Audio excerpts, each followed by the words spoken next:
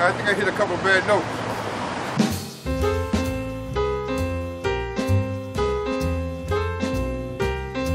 He's kind of part of the experience. Just consider him a part of Cleveland. He's out here like the Postal Service. That's why I love him. That's why I love Maurice Reedus. Cleveland people, right? Cleveland. He had made it. Most people in the business would kill to do what he did. In fact, Maurice came out a lot of times before our shows and entertained people. I thought he was the show a couple of times. He had the world.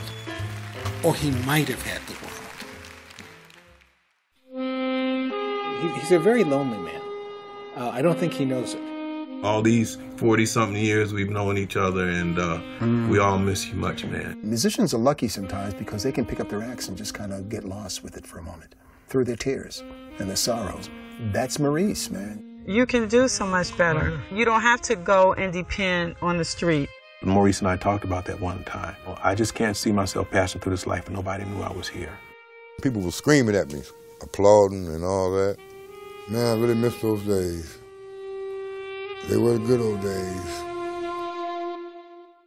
Well, you know what? I got something better, man. It's been a while since we all, got together and everything. What if I can get the guys back together and we do one big concert one more time? That'd be a treat of my life. Back together again. And what would you say if you found out he was having a concert?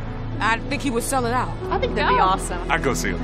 At least people anywhere near Euclid would come see him too. I have faith in you. You got to start over. You got to do everything right this time. It's a difference between living and existing. And I hope you will get a chance to see what it feels like to live. My inspiration is coming through the people, and I sincerely love all these people.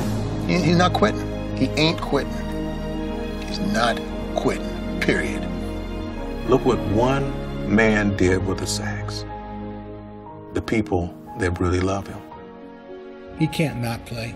It's his way of giving them happiness, and if he does that to the end, he'll die a happy man.